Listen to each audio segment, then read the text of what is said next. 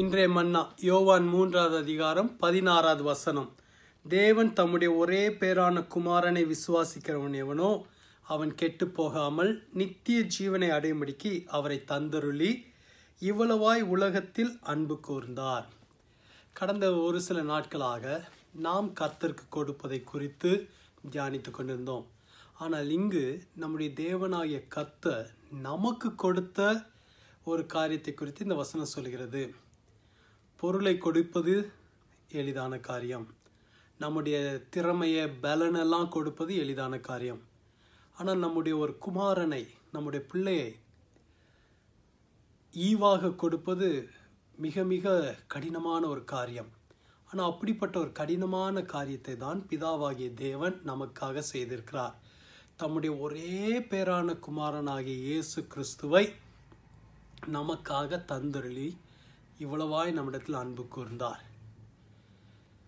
பூரண அன்பு தாராளமாய் நமக்கு கொடுக்கும். அந்த பூரண அன்பை கர்த்தர் நமக்கு வெளிப்படுத்தினார்.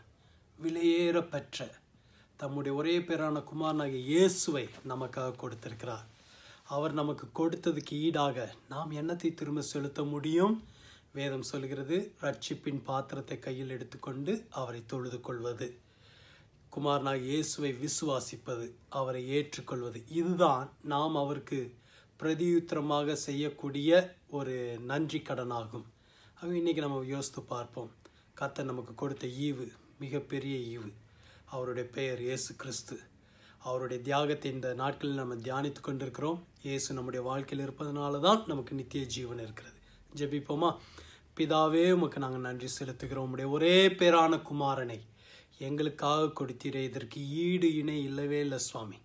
நாங்கள் எதையுமே திரும்ப கொடுக்க முடியாது. ஆனால் ரட்சிப்பின் பாத்திரத்தை கையில் எடுத்துக்கொண்டு உம்மை தொழுது கொள்கிறோம், உம்மை விசுவாசிக்கிறோம், உம்மை எங்கள் சொந்த இரட்சகராக ஏற்றுக்கொள்ள விரும்புகிறோம்.